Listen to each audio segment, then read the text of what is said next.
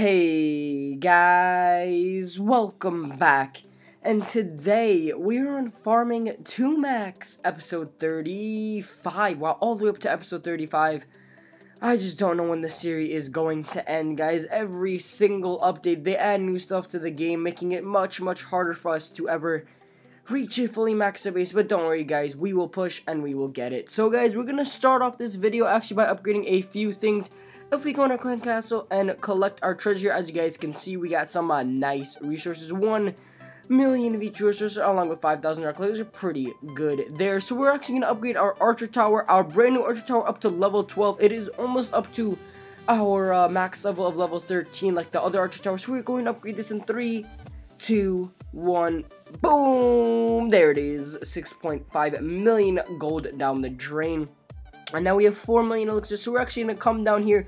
As you guys can see, we have 1 level 12 barrack, 1 level 11, another level 11, and a level 10. So we're actually going to upgrade our level 10 barrack, get this bad boy up to level 11. So yeah guys, so we are going to upgrade this for 3 million elixir in 3, 2, 1, and boom! There goes 3 million elixir and an 8-day upgrade on our barracks. So yeah guys, so that's it for the upgrades for today. As you guys can see, I'm obviously out of resources. So today we're going to go into the Masters League, find a base, and I'll see you guys when we got a solid base to attack. Alrighty guys, so for this first attack here, I am attacking D4CNY. And D4CNY here is just loaded on loot. Love to see these bases. 4,000 dark elixir along with 300,000 of each resource. And also should definitely be able to get the 1-star. So yeah guys, so let's come in from this bottom side here. Just 2-finger deployment with the barbarians and archers. No need for anything more on a base this level and this setup. Alright, so I think we got the bottom here. Now let's start coming in from the top right side. There is actually an eagle on this base, but it is dead, so that's nice. Love seeing dead eagles, you know. Makes my life as a farmer a lot easier, and I'm sure it makes your lives a lot better too. Alright, so 33% right now. Looking good on the 50. Just gotta grab these last like 2 collectors and the dark elixir, and then just drop our arch queen. We should easily be able to get this 50%. Alright, so I think that air sweeper's at like 2 hit points, so if we could just get 1 shot off, yeah, there we go. Alright, so 41% right now. No clan cost or anything on this base since it is obviously very dead. Alright, so 44%. I think we get up to 45, 46. So let's just drop the rest of our troops over here. Try and get this eagle artillery down as well with the 50 so that we could get like that, you know, that kill for the statistics here. Alright, so 48% right now. Archer queen, come on. Oh, I don't know. No, that's only 3 blocks, so archer queen should be able to reach it. Okay. Come on, if we can get it. Alright, 1, 2, 3, there we go. Alright, so we'll end off the battle there. 350,000 gold, 377,000 elixir, 4,050 dark elixir.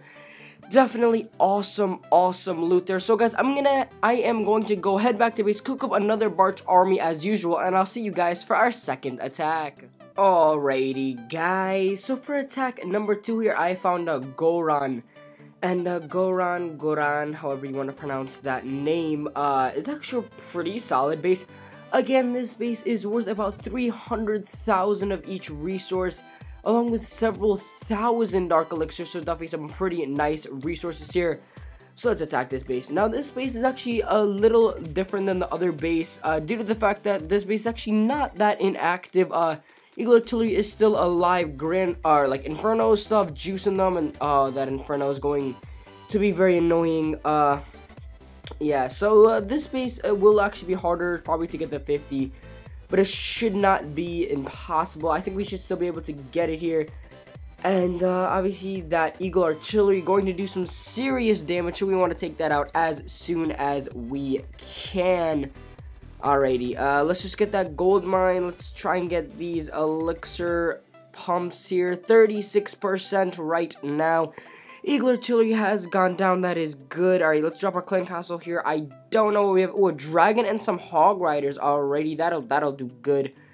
We do also have our barbarian king, guys. I'm not sure if we're gonna be able to get this 50, to be honest. Alright, let's drop our barbarian king over here. We'll use the barbarian king and archer queen's ability at simultaneously here.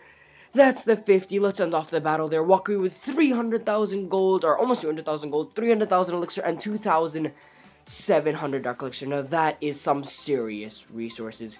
So yeah, guys, hopefully we'll have the same exact luck in our next raid. I'm gonna go back, cook up another army, and I'll see you guys for our third and final attack. Alrighty, guys, so for this final attack here, as you guys can see, I found a Big E. Now, Big E isn't a base that I'd usually attack, but obviously, since it is the last attack of the day, you guys know how I do. You guys know I love to just go full out on a base. So we're gonna go full out on a Big E here. So let's do this, right? So I think we're gonna come in from this top left side. I would come in from this like bottom right, which is what I prefer. But there's actually just a ton of, you know, like structures down there that I really just rather not bother with. I'd rather just get straight to these storages. And, you know, maybe even if we can, 3-star this base. Alright, so let's come in from this side here. We're going to drop a jump spell right there. I don't know how this is going to go. I usually don't attack like this. But, you know, yeah, alright. So 2 giant bombs have gone off. That's just perfect. We'll drop our Barch and Archer Queen here. We will drop the rest of our archers to finger deployment as usual.